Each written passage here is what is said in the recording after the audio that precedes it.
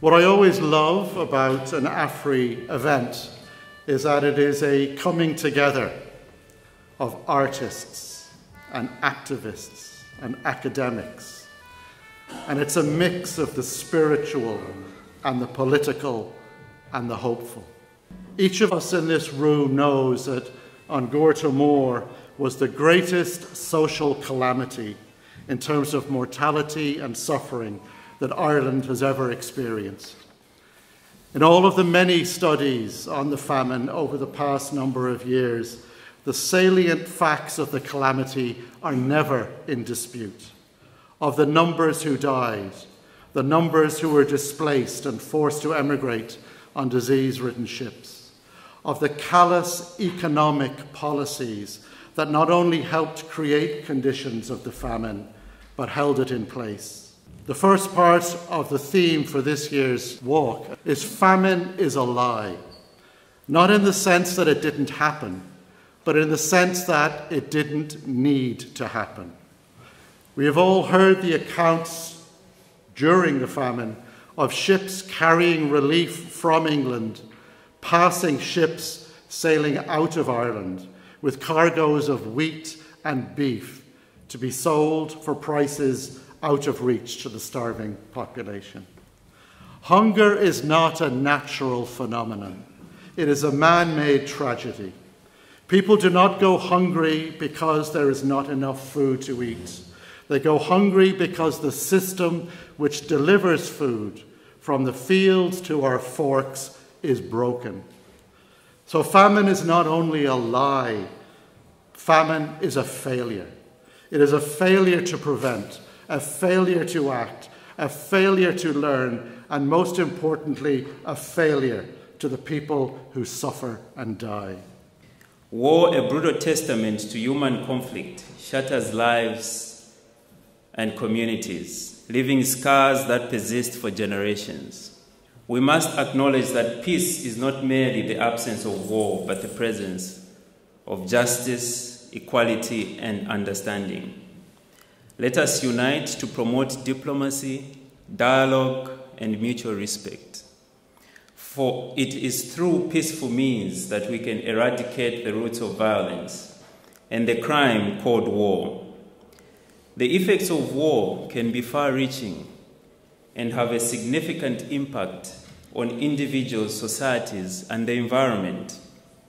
With the right priorities and a more just and peaceful world, the millions of dollars in global military spending could be channeled toward fighting hunger and reducing homelessness in the world, or perhaps even reducing the unquantified carbon footprint of military activities on the environment.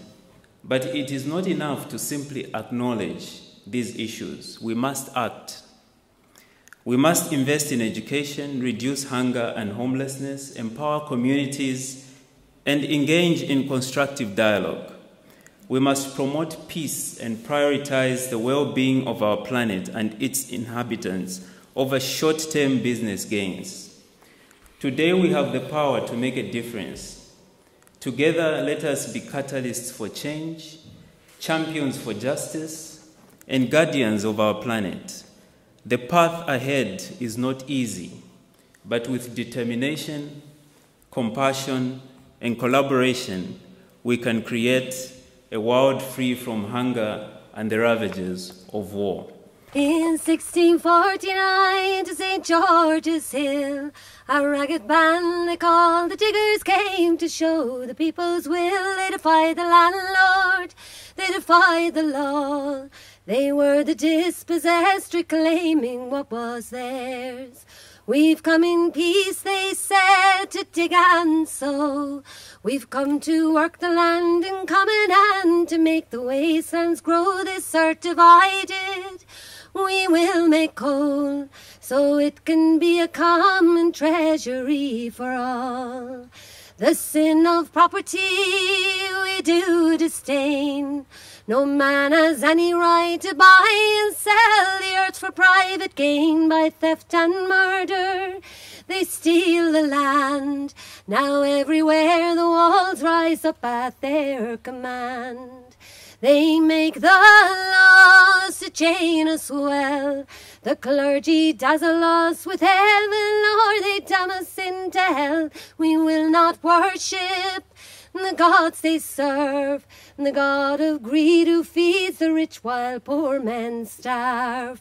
We work, we eat together, we need no swords. We will not bow to the masters or pay rents to the lords. We are free men, though we are poor. You diggers all stand up for glory, stand up now. From the men of property the order came. They sent the hired men and troopers to wipe out the diggers' claim. Tear down their cottages, tear down their cores. They were dispersed, but still the diggers carries on. You poor take courage, you rich take care. This earth was made a common treasury for everyone to share. All things in common, all people one. We come in peace, the order came to cut them down. I'm a member of the Good Friday Implementation Committee. In recent months we've heard speeches in both houses of the Oireachtas eloquently outlining the preciousness and indispensability of peace and all the benefits Ireland has accrued since the agreement was signed. However, what I do find confusing and a little bit disturbing is to see many of those same politicians engage in what I would call a concerted campaign against Irish neutrality. And it is very, very worrying.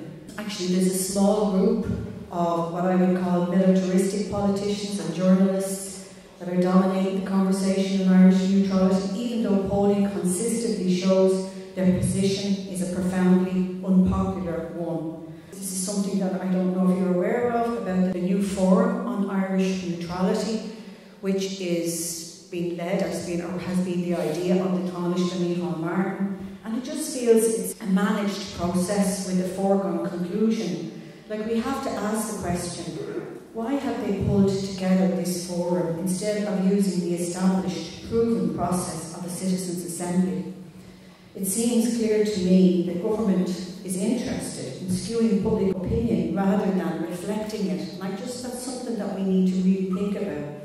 The idea of increasing government spending on weapons and war machines when so many people in Ireland experience poverty and deprivation is obscene and very worrying. I believe that money should be directed towards public services and the people who most need it, not the arms manufacturers, which what I believe have blood on their hands. Come all you loyal heroes, wherever you may be, no higher with any master, for you know what your work will be. For you will rise up early from the clear daylight till the dawn, and you never will be able for to plough the rocks of bond. Oh, rise up, gallant Sweeney, and give your horse some hay, and give them a good feed of oats before they stray away. Don't feed them on soft turnips, put them out on your green lawn, for they never will be able for to plough the rocks upon. My curse attend him, Sweeney boy, for you have me nearly robbed. You were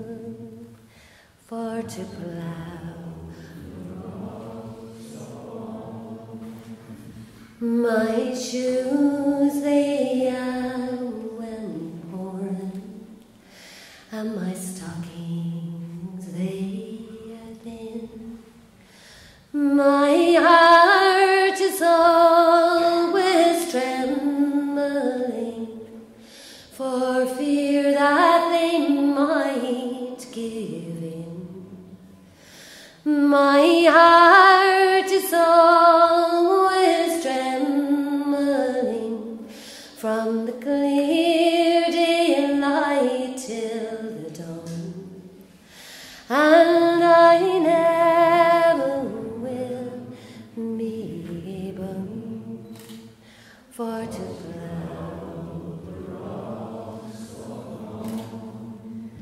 and I wish that Queen of England, she would call for me in time and place me in a regiment, all in my youth and my prime.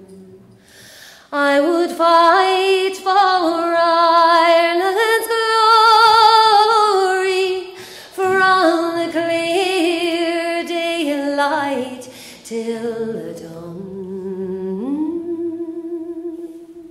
and I never will return again for to